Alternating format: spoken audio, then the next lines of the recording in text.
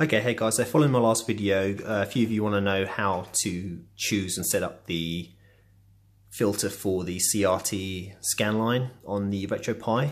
So yeah, this is basically how to do it. So get to your top menu that you have all your emulators listed on, the little scroll wheel, and go into the configuration menu here, the RetroPie option.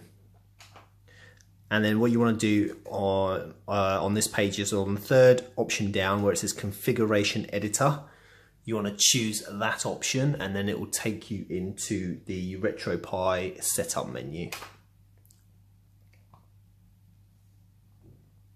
Okay, so I'm just going to zoom in now because it's a bit high res, so it's a bit hard to see.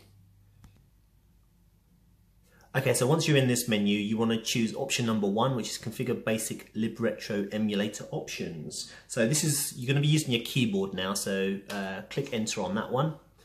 And then this will give you a list of all the available emulators, and you can choose which emulator you want to set your video filter for.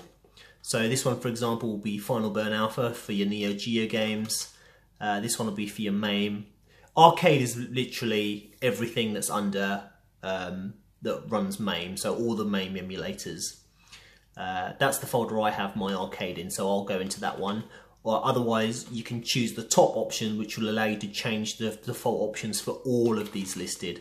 So you've got the choice of doing it, you know, separately or for everything. So I'm just going to go into the arcade one, and then two things here. What you want to do is before you choose your filter, you want to go to number 3 and choose true. So it'll be set to false by default. So you want to go into this option here, video shader enable, and make sure that's set to true.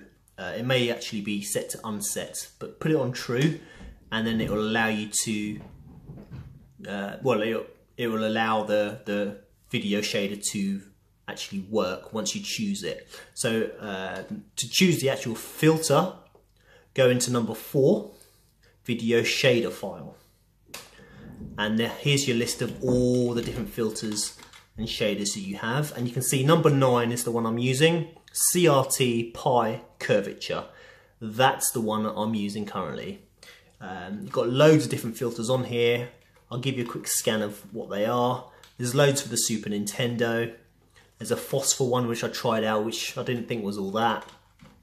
But loads of ones. I haven't really tried these all, to be honest, so I don't know what they're like. I know what this one's like because I've used it on Z-Stez before. It's a really nice looking filter for Super Nintendo games. But yeah, there's your list of filters.